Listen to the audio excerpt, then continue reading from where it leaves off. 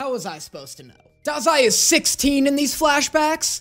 Go to hell. In my last video, I made jokes about shipping Oda and Dazai together, and a lot of you were quick to rush to the comments and let me know that in these flashbacks, Dazai's like 16 and Oda's apparently like 24. In my defense, Dazai hasn't aged a day in like 4 years. Furthermore, Dazai flirts with anything with a pair of legs on it. And that's only because this show hasn't introduced any amputees yet. Okay, at this point, I just assume anytime Dazai is talking to somebody attractive, it's a new love interest. But you know what? You guys are right. I never should have strayed away from my original Kunikita Dazai shipping. Now with all of that out of the way, let's get back into the show. You're always reading that same book, boy. Is it really that good? I swear to God, if this guy's reading No Longer Human by Osamu Dazai, my head's gonna freak out. My brain won't know what to do with that information. I'm gonna completely trip out. Well, now it all makes sense. Because the third installment is the worst of the worst. Oh, never mind. He's reading Divergent. Just forget about the rest. I can't do that. Why don't you write it then? Who is this mysterious man trying to pressure this kid into writing fan fiction? This guy just wants to find out what happens to Triss and 4. Leave him alone. From my vantage point, you have all the right qualities. Just who are you anyway? Oh, so he actually doesn't know who this guy is? If a guy walked up to me at a cafe and was like, I see you're reading the second installment of a series. You should write the third one. I'd be like, first off, that sounds like a lawsuit waiting to happen. I don't know you and you're making me very uncomfortable. And if you don't get away from my table in the next 6 seconds, I'm going to scream! Good to see you awake, Odasaku. Oh my god, he survived? Whoa, what? Everybody told me that this season starts off super sad. What, was him dying not the sad bit? He's a naked sword without a scabbard. In time, I have no doubt he'll become the strongest member in the Mafia.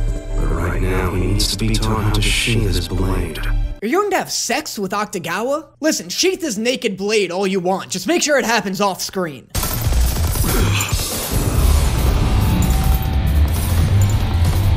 Guns are the weapons of fools. They're the fools? Your mullet has frosted tips and you're wearing a bib. You really want to go around talking about who does and doesn't look foolish? Who are you?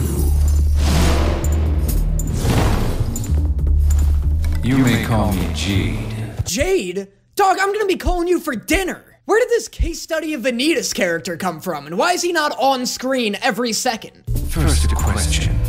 The ability you possess. Is it sufficient enough to release our souls from the prison of original sin? To release our souls from the prison? What are you asking him? Nice try. Oh wow, nice double Lugers. I gotta be honest, that is not what I was expecting to be underneath that cloak.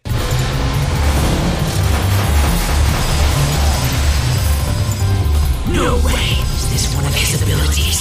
Yeah, this man's ability is 2 guns. Get used to it. Farewell. Yo, that was embarrassing, dude. How'd you let your 2 guns get shot? Are you able to walk? What do you think you're doing? Does it even matter if you're just gonna toss him over your shoulder like that? Asking him that question and not waiting for an answer was more insulting than you throwing him over your shoulder. I heard about you from Dazai and came to help.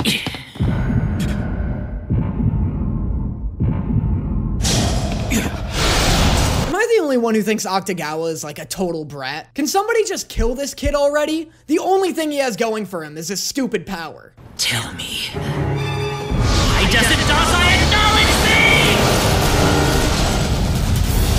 No way. This is our intimidating antagonist? Dude just got the wind knocked out of him mid-notice me, senpai. I simply saw a future where you would dodge to the right, so I proceeded to adjust my aim.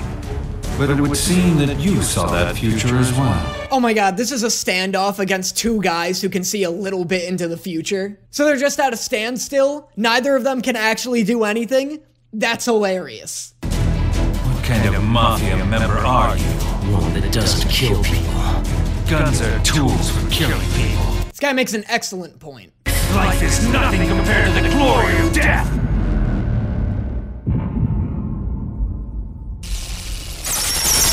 This matchup is so funny. This is like in Sherlock Holmes, where Sherlock and Moriarty have to play a full game of chess in their minds before either of them can throw a punch. Someday, when I can quit the Port Mafia and become a free man, I'll find a quiet room, one overlooking the sea. Zero chance this guy survives these flashbacks. Dude just signed his death certificate with that sentence.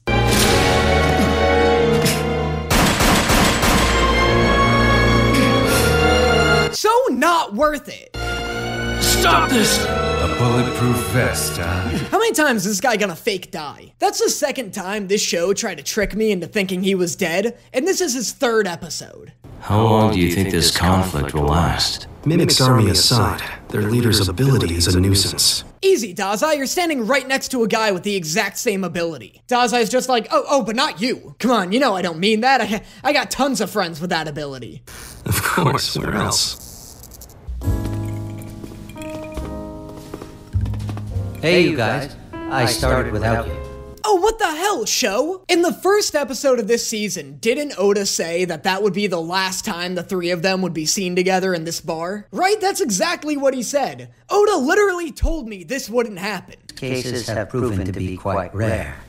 You know, I'm really not supposed to be here telling you two any of this. I know, that's what I'm saying. I'll have to go underground for the time being. That's cute. You think we're gonna let you walk out of here alive just like that? Oh right, I forgot Dazai's in the Mafia right now. For a second I was like, Jesus, Dazai's threatening to kill this dude? And then I was like, oh yeah, there's a point to all these flashbacks.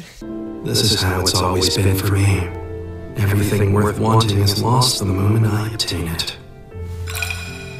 And nothing I pursue is worth the cost of prolonging this life. Jesus Christ, that's heavy. Hey, come on, buddy, it's all right. You want to go attempt a suicide? That always cheers you up.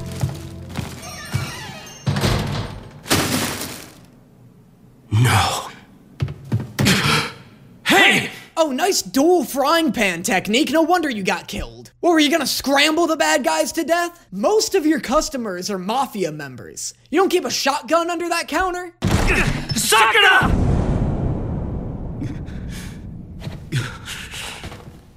Map. That is the most map-ass map I have ever seen. That's like a straight-up topography map. How's he supposed to read that? That's like when you get a treasure map in a video game and it's like just some obscure corner of a castle or something and you're like, yep. Oh yeah, I'll never find this shit.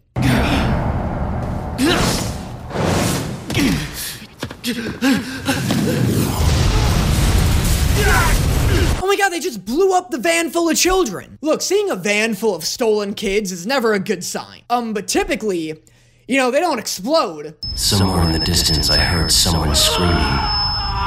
Eventually, I realized the reason my throat hurt was because I was the one who was screaming. Oh, that was sick. That was like one of the coolest inner monologues I've ever heard. Not anymore. I can't write a story anymore. This is like the perfect reason to write a story. You're telling me you just had your best friends kidnapped and murdered and you don't immediately want to write a crime thriller about it? If anything, this is the perfect reason to stop being in the Mafia and become an author. I mean, come on, man, that's just a waste of a good murder. Brief episode transition. If you guys like what you're seeing here and you want to get more content not found anywhere else, make sure you consider subscribing to my Patreon. There you'll get access to exclusive reaction videos and access to my own private Discord server. On top of that, you'll also get access to all of the live stream VODs I've recorded and will record in the future. But if Patreon's not really your thing and you still want more content, make sure you consider subscribing to my second channel, Honestly Brutal. There I upload video game and movie analysis videos that aren't really the same sort of content you see here. But they're like comedy analysis videos, so if you like my content, you'll definitely like them. Aside from that, leaving a like and a comment on this video helps out a ton. So now that you know all the ways you can help support my channels, let's move on. Good night, Kosuke. Oh, this is so hype. Oda's entering his emo era and I'm so ready for it. Dude just loaded 2 magazines into his leather cuffs. Guy's either about to go on a murderous rampage or a My Chemical Romance cover tour. Good night, you.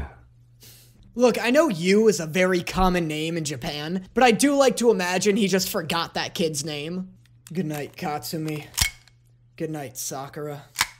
Good night, third kid. I know what you're thinking right now, but you can't do it. Even if you did, it wouldn't bring the kids back. I don't know, it might bring the kids back. This is a pretty magical-ass world, you know? Like, if we're being honest, who knows? I thought that being around it would help me find my own. My dream was to become a writer.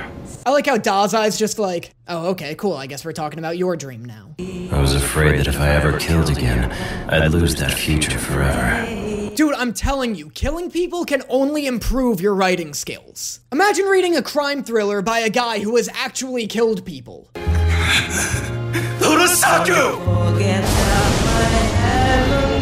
is the last flashback episode, right? Like, I want to go back to seeing somebody from season 1. Hey, what's a big idea, huh? Somebody other than Ronpo. I am the best detective the world has ever known. You'll take me seriously once you experience my ability. Ronpo really never has anything better to do than brag about himself, does he? In all honesty, Ronpo is growing on me. I low-key love his voice actor, and he's like just the right type of annoying to be endearing. Let's see. I know the two of us have only just met, but it's very unwise to go where you're headed right now. I like how Ronpo puts on the glasses and is just like, just wait until I show this jerk my ability. Oh, you're going to kill people.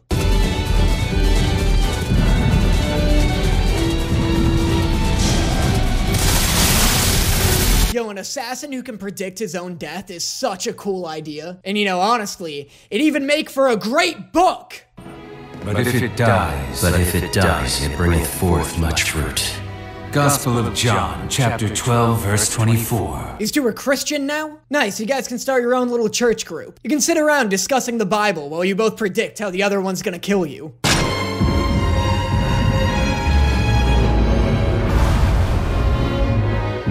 Oh my god, this is literally the chess match thing I was talking about. I do wish these weren't flashbacks because I know Oda's gonna die at the end of this. No chance Oda survives the end of this episode. The show's been grooming me for his death since the beginning of this season. Our organization would benefit immensely with this in your possession. A gifted business permit. Oh no, not a gifted business permit. Oh geez, didn't realize we were dealing with true evil over here.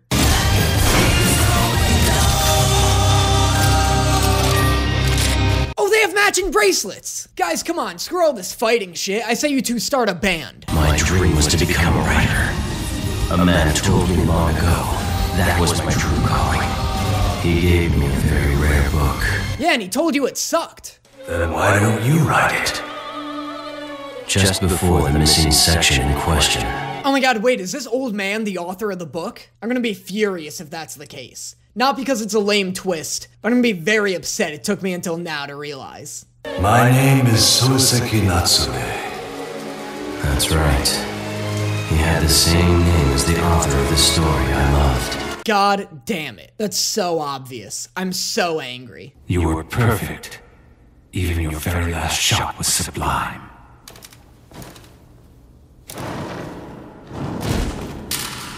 Oh, did Oda not die? Oh, nope, there we go. Whether you're on the side who kills people, or on the side that protects them, you won't find what you're seeking.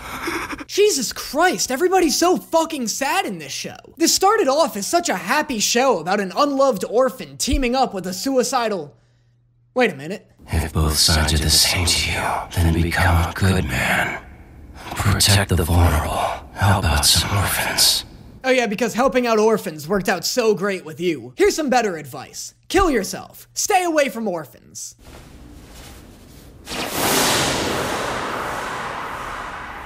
You son of a bitch, you weren't hurt at all. I have a feeling you'd like him. Will I be able to save people?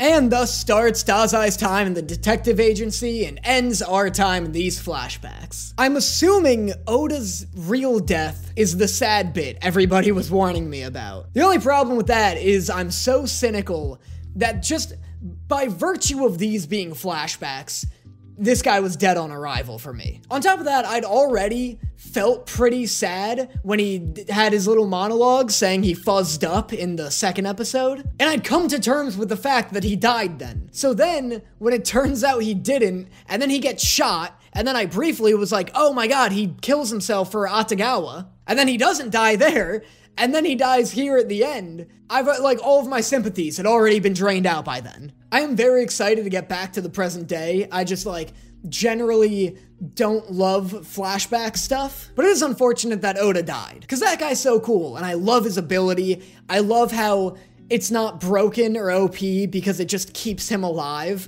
He can't just see any future. That's super cool. I really like his look. I really like his personality. Definitely sucks he's out of the cast now. Thankfully, I do like the rest of the cast, though, so I'm excited for more. Let me know what you guys thought of this little mini flashback arc in the comments below. And I will see you guys next time. But now I always seem to freeze the things I love.